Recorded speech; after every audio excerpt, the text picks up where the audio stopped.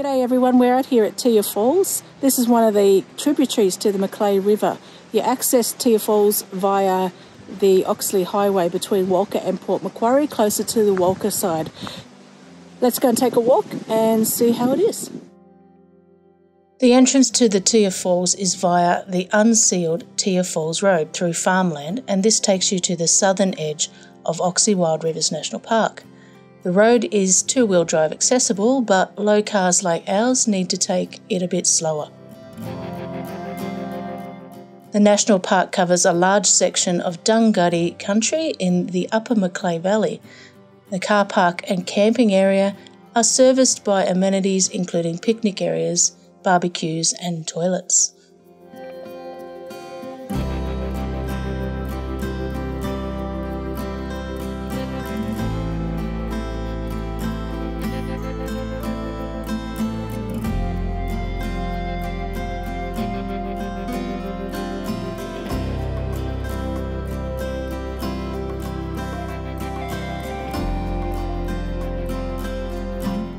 There are several longer trails in this section of the park, but today we will just be taking the short trail along the Tia Falls Walk, and that takes us to two viewing platforms which give us view over Tia Falls and the Tia Gorge. There is evidence of the recent fires here a few years ago, but with all the rain we've had then, the vegetation is recovering well, just as nature intended it to.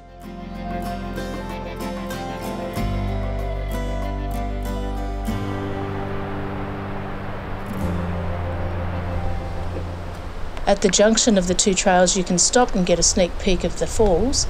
This waterfall is magnificent. It has a 100-metre drop and the gorge itself is over 100 metres deep. And from this viewpoint, the gorge here is over 400 metres wide. It's huge.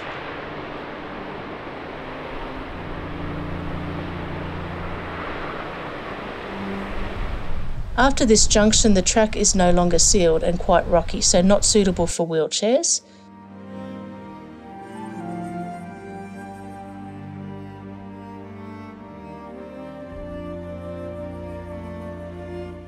The walk takes you through dry Gondwana eucalypt forests.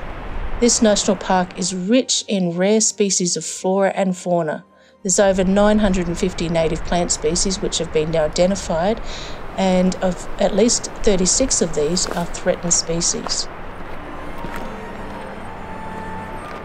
There is plenty of wattle here, so beware if you have hay fever and you're here in August and September, as that is the peak flowering season.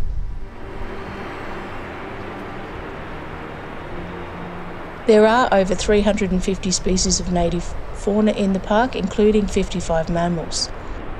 The fauna includes kangaroo, wallabies, bandicoots, koalas, wombats, bats, quolls, possums, platypi, wedge-tailed eagles, goannas, dingoes, and of course snakes, among many, many others. Toward the end of the trail, you reach the Tia Falls overview, which gives you a stunning view of the falls from a distance of around 300 metres.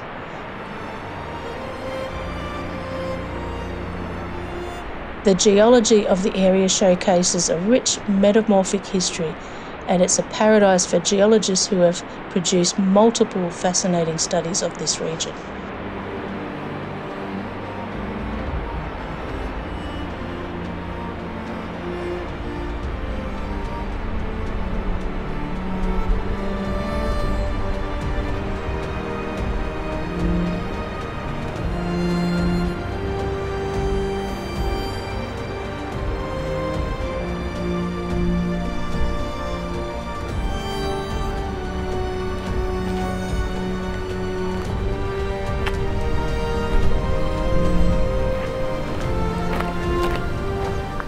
A little further on from the overlook is the lookout, which gives you a view north over the Tia Gorge, which winds its way towards the Oxley and Macleay Rivers.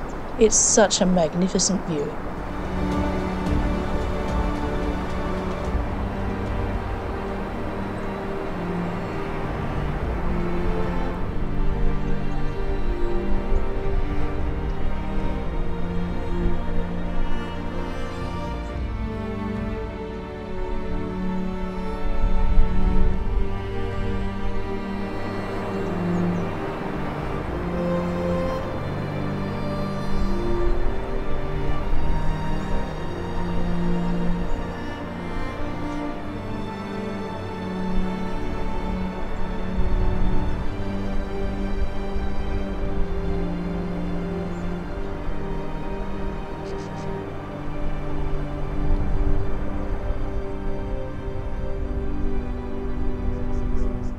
And that's the end of the trail. Time to head back, but not without taking the time to enjoy this beautiful area.